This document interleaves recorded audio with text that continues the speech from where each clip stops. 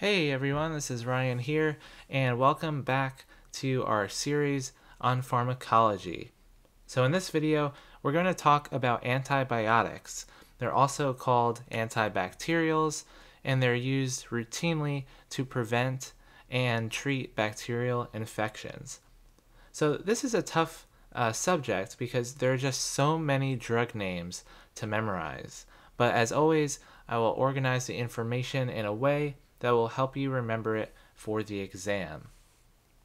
So our first category is the sulfonamides. And sulfonamides are bacteriostatic, which means that they're used to treat bacterial infections by preventing bacterial growth. This word static meaning to slow the growth of bacteria. Now there's a second mechanism that's called bactericidal, and that means that the antibiotic is being used to directly kill bacteria. So bacteriostatic and bactericidal are the two main ways that antibiotics are used. And I'll mention this concept again later because it's an important concept, that bactericidal and bacteriostatic drugs cancel each other out and should never be mixed together. So sulfonamides, bacteriostatic, and their specific mechanism, which is probably even more important to know, is that it's a folate synthesis inhibitor. And it competes with PABA, which is para-aminobenzoic acid. But the important thing here is that it causes a folic acid or folate deficiency, and therefore impacts the DNA of the bacteria. Now some examples are sulfadiazine and sulfamethoxazole. Notice this sulfa prefix is common throughout all the sulfonamides, and they're also conveniently called sulfa drugs. So if you see that prefix, think sulfonamide, think folate synthesis inhibitor. Alright, next, we have the fluoroquinolones, and these in contrast are bactericidal. Like we said, they kill rapidly growing bacteria. And again, knowing their specific mechanism of action, what they do to either slow or kill bacteria is much more important on the exam than just knowing if they're cidal or static.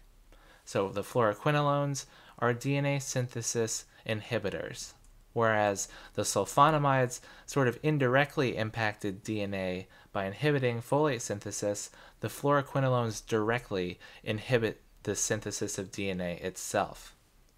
Now for this one, ciprofloxacin and levofloxacin are some examples, and notice that the suffix here is the same. So this floxacin, if you see that, then you know it's a fluoroquinolone. Alright, so this one is probably one of the most important slides I'll have in this video. And that's because penicillins are one of the most commonly, if not the most commonly prescribed antibiotic, and will definitely appear in some form on the board exam. So penicillins are bactericidal, and their specific mechanism of action is that they inhibit the synthesis of the cell wall. And they're a beta-lactam antibiotic, and this is a class of broad-spectrum antibiotics, which means they target a wide range of bacteria from gram-positive through gram-negative, and the penicillins contain a beta-lactam ring in their molecular structure, and as do all beta-lactam antibiotics, and that's how they're categorized. And in red here is that beta-lactam ring that we'll see in the next couple of drugs we talk about. The penicillins are cross-allergenic with cephalosporins, which means if you're allergic to penicillin, there's a chance you're also allergic to cephalosporin, which is the next category we'll talk about. And that's because they're chemically related. Now the cephalosporins are also beta-lactam antibiotics, and they share this same structure. Okay, so now for some specifics. We have penicillin G, which is administered IV. That means intravascularly, so you'd have to start an IV and inject it into the patient. and it's administered IV because it's more sensitive to acid degradation. So penicillin G, if you were to take it orally, would be rapidly broken down by the stomach acids, and so it has to be taken IV. Whereas penicillin V is actually taken orally, and because it's less sensitive to acid degradation. So this is a critical fact here, and unfortunately the V doesn't correlate with IV, and actually the G version is the one you take IV, and the V version is the one you take orally. So that's a really important fact, and you can actually just get tested on that fact specifically. All right, so another penicillin is amoxicillin, a really commonly prescribed one, and this is broad spectrum. So again, it covers a wide range of bacteria. Next we have augmentin, which is combined amoxicillin with clavulanic acid. And the clavulanic acid is beta-lactamase resistant. And so what does this mean? Well, basically there's an ongoing war between bacteria and antibiotics. So you have a bacteria, and then you find an antibiotic that works against that bacteria by either killing it outright or just slowing its growth. Now, some of those bacteria fight back and they become resistant to certain antibiotics. An example of this would be a bacterium that has this beta-lactamase enzyme. And so beta-lactamase can break down the beta-lactam ring of the antibiotic, rendering it useless. So if you have a bacterium with beta-lactamase, it's going to be resistant to these more simple forms of penicillin. But adding in this element of clavulanic acid makes the antibiotic more effective against these antibiotic-resistant bacteria. So it's a good thing to have in our arsenal. So augmentin is one of them, and we also have methicillin for when bacteria produce this beta-lactamase enzyme. And we also have dicloxacillin as another example. Next we have ampicillin, which has the best and broadest gram-negative spectrum. So if you see a question that's asking about an antibiotic that's specifically effective against gram-negative bacteria, ampicillin should jump into your mind. And lastly, we have carbenicillin, which is used specifically against the Pseudomonas bacteria. So that's just another high-yield fact to remember about that specific penicillin. And notice that all of them, with the exception of augmentin, have this -cillin suffix. And so that helpfully reminds us that it's in the penicillin category. Okay, like I said before, our next one we're going to talk about is cephalosporins. They're also bactericidal. They're also cell wall synthesis inhibitors, and thus also beta-lactam antibiotics. I listed out some examples of these different generations. Basically, the cephalosporins have evolved with time, and we have 1st through 5th generation cephalosporins. So you could, sit down and memorize each of these. Probably not that important, more low yield than the other facts that I'm mentioning, but I'll just mention this tri is a nice way to remember tri meaning 3 for 3rd generation. So there's some things you can use to help you remember these, but probably not the most important fact here. So next we have monobactams, which are bactericidal. And so these are also cell wall synthesis inhibitors and also beta-lactams. And so an example is aztreonam, and it has this suffix am, which correlates with the am of monobactam. And I forgot to mention this in the last slide, but you probably noticed that all of these begin with this ceph prefix. So that lines up with the prefix cephalosporin. So you'll notice I'm pointing out a lot of these like prefixes and suffixes because a lot of these names are difficult to memorize, but if you can at least remember, the prefixes and suffixes of these names, you can be able to quickly think, okay, that's the category that drug is in. And another example are the carbapenems. They're also bactericidal, beta-lactams, and imipenem is an example with this NEM suffix lining up with the carbapenems. So again, a nice, helpful way to remember these. And so the last four we talked about, penicillins, cephalosporins, monobactams, and the carbapenems, are all beta-lactam antibiotics, and they all share that beta-lactam molecular structure. Now we have the tetracyclines, and these are a really important class of antibiotic. They're bacteriostatic, and they're protein synthesis inhibitors. And specifically, they attack the 30S ribosomal subunit of the ribosome, which is responsible for making proteins. So some examples are tetracycline, that's an actual name of a drug and also the name of the category it's in, doxycycline, and minocycline. So they all have this cycline or cyclin suffix. And out of all the antibiotics we're going to talk about, this category has the broadest antimicrobial spectrum. So that's another pretty critical fact to remember in this whole video. So tetracyclines have the broadest antimicrobial spectrum. Next we have the macrolides, and I promise we're almost done with these categories, and I have some kind of funny tips to help you remember these next two. So the macrolides are bacteriostatic, and they're protein synthesis inhibitors, just like the tetracyclines, except they attack the 50S ribosomal subunit. So some examples are erythromycin, clarithromycin, and azithromycin. And they all have this suffix thromycin. So I have a way to remember this. I remember the phrase, Mac likes to throw mice.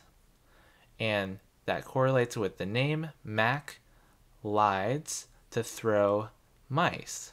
And so this is Little Mac, he's a video game character, and I picture him throwing a mice, or throwing a mouse. So that helps me remember Mac likes to throw mice. Now next we have the lincosamides. They're also bacteriostatic, and they're also protein synthesis inhibitors that attack the 50S ribosomal subunit, so very similar to the last category. And similarly, they have this mycin suffix without the throwing part. So how do I remember this one? I remember the phrase link also hides mice. So I line that up with the name, Link also hides mice. And so Link is another video game character, and he likes to hide the mice, so Mac doesn't throw them. So I know it's kind of silly, but I do remember this, and it helps me pick out these drug names and categories. Alright, so that's it for the drug categories. Now let's talk about some applications. So when is antibiotic prophylaxis required? And so this means taking antibiotics before dental treatment to avoid systemic infections. So according to the American Heart Association, these cardiovascular conditions require antibiotic prophylaxis prior to dental treatment. And these four are absolutely critical to remember, because I guarantee you'll get at least 1 or 2 questions on this information alone. So the cardiovascular conditions that need antibiotics would be if you have a prosthetic heart valve, if you have a history of an endocarditis, which is a type of heart infection, a heart transplant with valvulopathy, which means some sort of dysfunction with your heart valves, or if you have congenital heart problems. So these four would be mentioned in a case question, and you'd have to know if that patient requires antibiotics. Now, another example would be if the patient has a compromised immune system. So if they underwent an organ transplant, we're taking some immunosuppressive drugs. If they had some neutropenia, a very, very low count of neutrophils, or if they're undergoing cancer therapy and as part of that therapy taking immunosuppressive drugs, they would need antibiotics to prevent an infection. So that makes sense because if they have less of an immune system response, they're more apt to get an infection after dental treatment. But this also depends on the type of dental procedure being performed. So dental procedures that require antibiotics and a patient that had one of these conditions would be like if they had undergoing extractions or periodontal surgery or an implant surgery, just basically things that will be invasive and cause a lot of bleeding.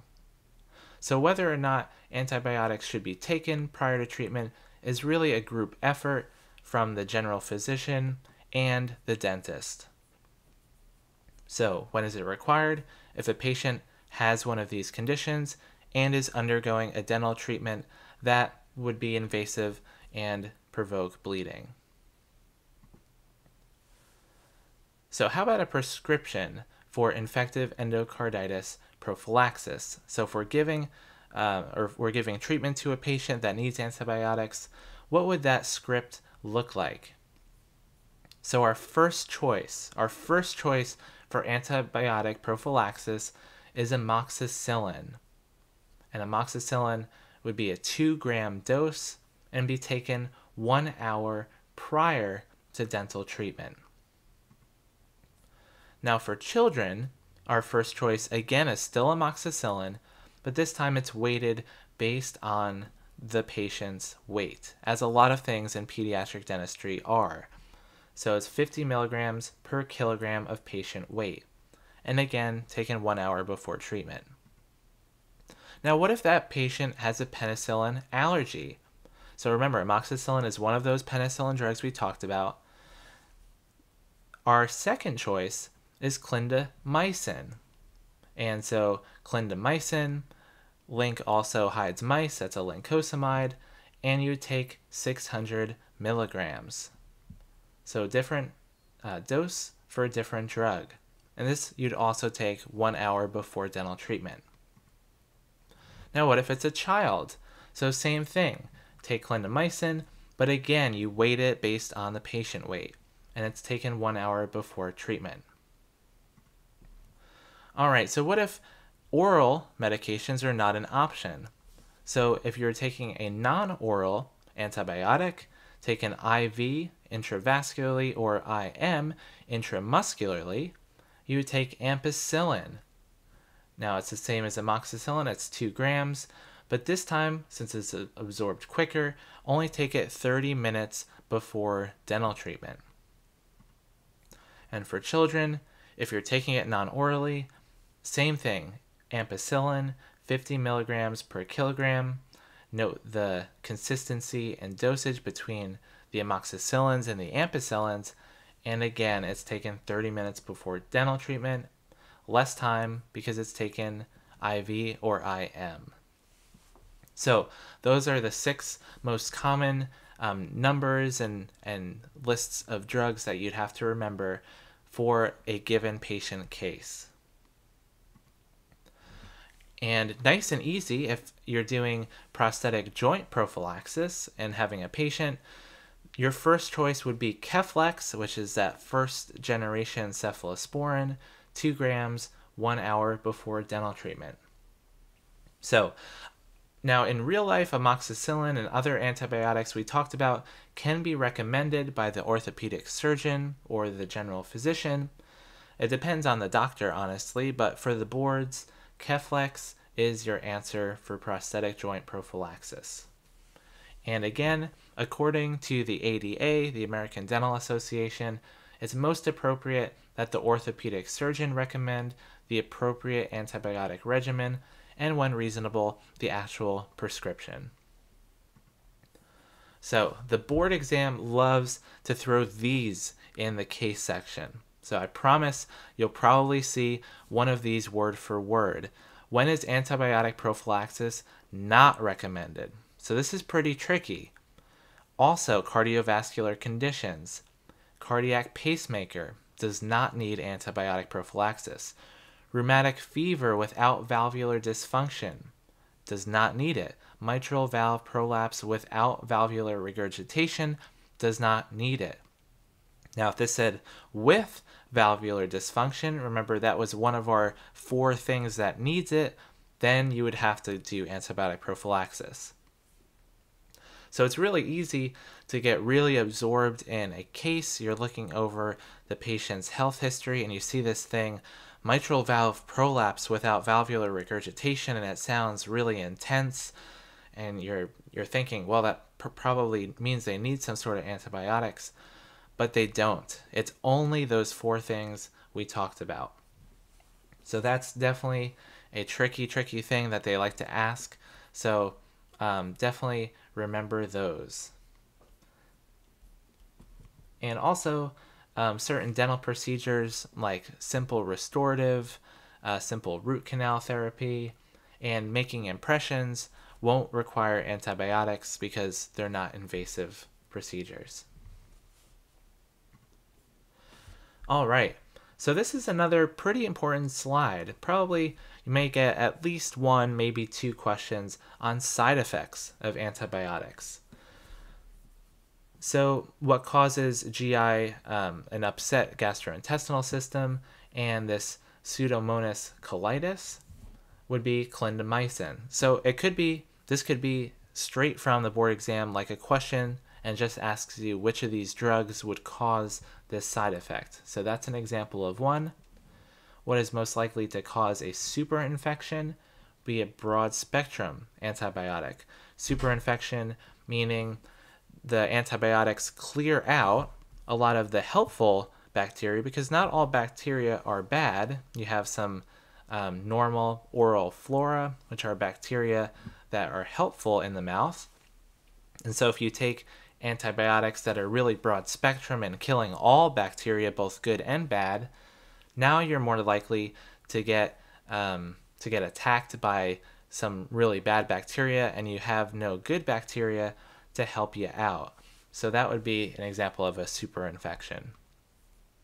Now, what's associated with aplastic anemia? That's this drug called chloramphenicol. Associated with liver damage is tetracycline. And associated with allergic cholestatic hepatitis is erythromycin. So these are just 5 kind of high-yield facts. Unfortunately, I don't really have a great way to remember some of these, but if you have some time to learn these, that could be pretty helpful for you. All right, and then we also have some drug interactions. So not all drugs like to be taken at the same time. And so try not to get too overwhelmed with this slide. I know it's a lot of information, and you probably won't get asked about, quite honestly, anything on this slide, but these are some common drug interactions with antibiotics and are nice to know. So for this, I have the antibiotic listed first, and then the drug it interacts with second. So, and actually the most important concept here is the first one. And I talked about this way back when we started the video, that bactericidal and bacteriostatic drugs cancel each other out. And so how does this actually work? Well, if you're curious, the bactericidal drugs kill bacteria in their most vulnerable stage, which is when they are rapidly growing. That's actually when they're easiest to kill. So if you're taking a bacteriostatic drug, that's slowing the growth of the bacteria, which is actually making it more defensive against a bactericidal drug, which relies on the bacteria rapidly producing. So taking both of them together is actually not a great thing and lowers the effectiveness of each other. So combination therapy, where you take 2 or more drugs, they should be both bactericidal or they should both be bacteriostatic. Now some other specific examples: Penicillin interacts poorly with probenecid, which is a uric acid reducer for gouty arthritis, and probenecid alters the renal clearance of penicillin. Now, tetracycline effectiveness is reduced by concurrent ingestion of antacids like Tums or dairy products like milk. And that's because tetracycline is a chelation agent, which means it binds calcium and other ions. So in the instructions, if you got a bottle of tetracycline, it would say, do not take with milk or other dairy products because it severely reduces its absorption and limits its effectiveness by this chelation or binding with the calcium ions in the milk. Broad spectrum antibiotics interact poorly with anticoagulants. So they actually enhance the action of coumarin anticoagulants because they reduce vitamin K sources. Now, antibiotics in general, like ampicillin, other ones we mentioned, decreases the effectiveness of oral contraceptives due to suppression of normal GI flora, and it's involved in recycling of active steroids. And lastly, macrolides such as erythromycin, remember the mac likes to throw mice, inhibits the metabolism of drugs such as Seldane, which is an antihistamine, and digoxin, which is an antiarrhythmic.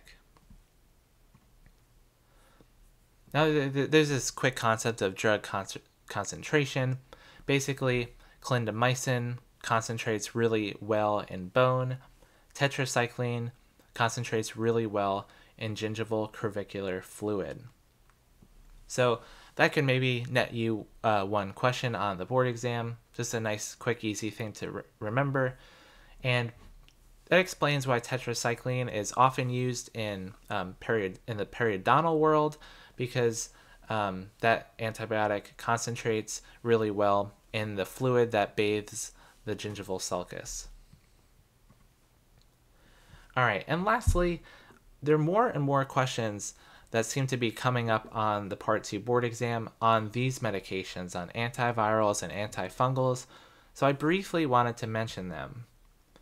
So acyclovir and valcyclovir are antivirals, and note this common suffix, the vir specifically, and they're used to combat a herpes infection, which of course is a virus. And now the other one, fluconazole and ketoconazole, and note this azole suffix, is used to treat fungal infections. So these are antifungals, and they're used against candidiasis, which is probably the most common fungal infection in the mouth. And now I got this fact tested specifically when I took the board exam, so I definitely recommend knowing this random fact pretty well. So clotrimazole, which is an antifungal, or Miselex, which is the name brand, is found in atrochiform or atrochform. And this is basically a lozenge that dissolves in your mouth, and it could look like a lifesaver or a circular flat tablet. But for whatever reason, you should know that Miselex is the antifungal that is found in atrochiform. All right, so I apologize. I know it was a long video and a lot of information, but hopefully I was able to organize it in a way that helps you remember it. So thanks so much for watching, guys. If you like this video, please leave a like so I know, and subscribe to my channel for more on dental pharmacology and all things dentistry. Thanks again for watching, guys, and I'll see you all in the next video.